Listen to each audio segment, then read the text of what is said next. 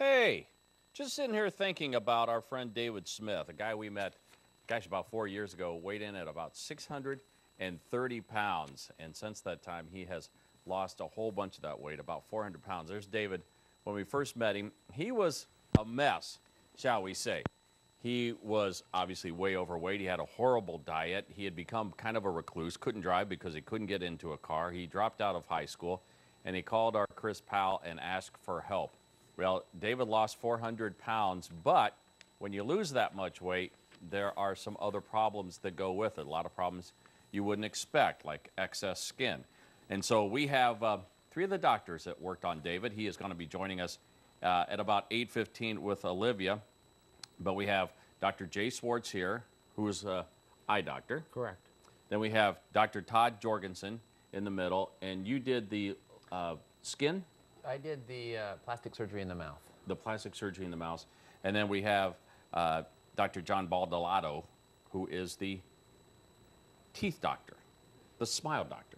And I did his teeth. And you did his teeth. Actually, I was a little surprised because I didn't know we had to have two different things going with his mouth. What happens with a person who's that overweight? Several different things. Most remarkably, a lot of David's teeth had eroded due to decay.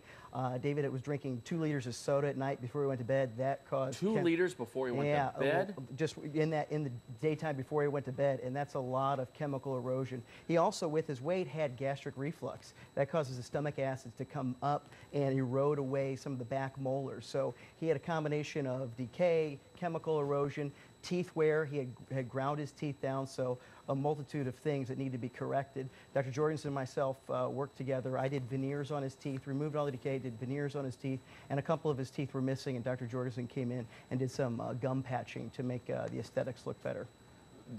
What does that entail?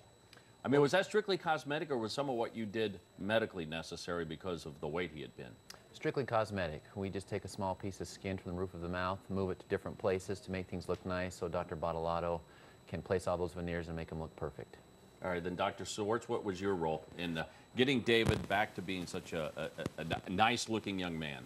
Well, David had quite a bit of nearsightedness. If you see some of those earlier clips, he had pretty thick glasses, and one of the goals was to just try to free him up and let him work out and not worry about contacts or glasses or any of that. So we did some LASIK on him, and his vision turned out great.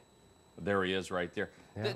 Is that typical for people getting some of these procedures? Because I know for a fact that David's self-esteem has absolutely skyrocketed. Well, is that unusual? For the self-esteem to skyrocket? No, I mean, that's what happens. People just feel better about themselves. They feel like they look better, they feel better, and he's done remarkably well. Now, David obviously had the advantage of getting some help from all you guys because of the project we were all doing. Would this be an expensive process? Sure. Yes. For what you there's did? Doctors, Dan, there's doctors that aren't even here. Dr. Mehdi Mazaheri, the team of surgeons over at Desert Palm Surgical Group, all aren't here. The total of just the skin removal could be close to $100,000 in what he had. Teeth, about $40,000. LASIK, About $4,500. yeah, and what Dr. Jorgensen did, a couple thousand dollars. So you're talking about significant amounts of medical money, I guess, that we all came together. But David's story is so inspiring. It's such a pay-it-forward story that we were all happy to be a part of it and make him feel better. He's inspired us, so it's a real feel-good story for I was going us. to say, Dr. Jorgensen, you saw David from much closer to the beginning. What's your reaction when you see him now?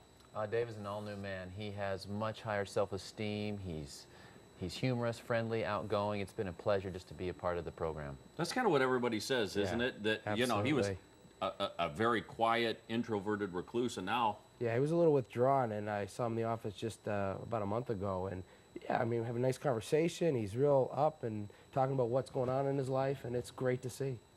Because he has something going on in his life. Well, that's right. Thank you all. Big help from these three plus many more doctors, and as I said, in about a half hour from now, Olivia will be introducing us to the new, improved, and very happy David. The big reveal, and also talking about what he's going to be working on in the future, more transformations ahead. So wait till you hear. And kudos to the doctors. I mean, the amount of money that it takes to do something like that, I'm guessing a ton of people can't afford to do. Incredibly generous. what an amazing gift to be able to give that to somebody and cover those expenses. So thanks to all those doctors. And inspire so much change. So a lot more and even more on Good Day Arizona today. So certainly a story worth talking about.